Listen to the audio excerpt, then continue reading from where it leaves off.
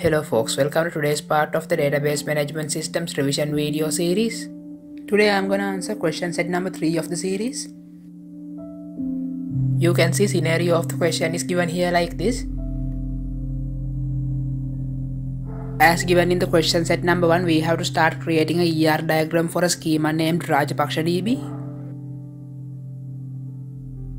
In order to do that, first we have to access the new model option of the MySQL Workbench. Now we can rename the name of the schema. Now we have to click on this add diagram option to create a new ER diagram. Then in second question we have to create these 3 tables, and when doing that we have to follow these given instructions.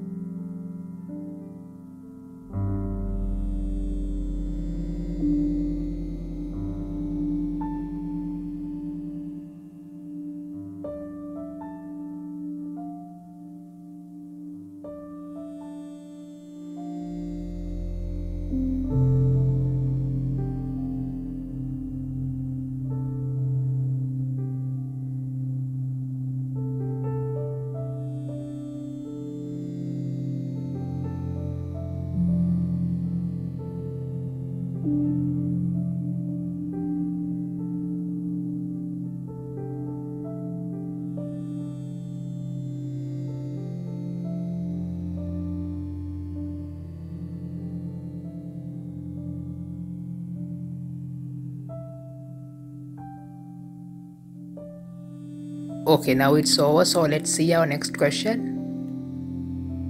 So in the third question, as they are mentioning, customers of the store can buy as many items as they are willing to. Because of that, in this situation we have to create a many-to-many relationship between customer and product tables.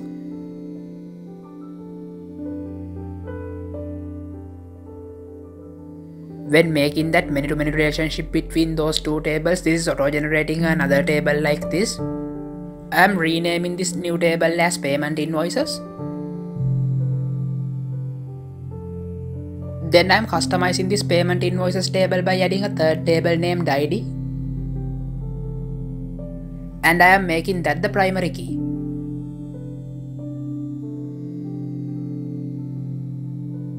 Finally, in my opinion, to complete this ER diagram, there must be a one-to-many relationship between brand and product tables. So now I'm gonna create it like this.